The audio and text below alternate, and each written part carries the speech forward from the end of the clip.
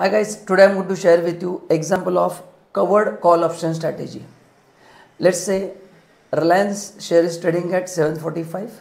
You decide to buy 250 shares at 745 and you also short one call option at 760.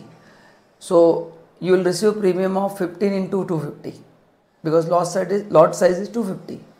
Okay, so that will be your investment. Now if price exceed 745, okay, then that will be your profit plus premium you have received. Okay, so if price goes up to 755, so 10 rupees is your appreciation plus the premium you have received.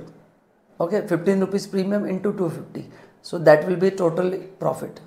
And if it goes down above 760, then whatever capital appreciation is there, that will be your profit, but above 760, that will be your loss because you have taken premium of 15 rupees.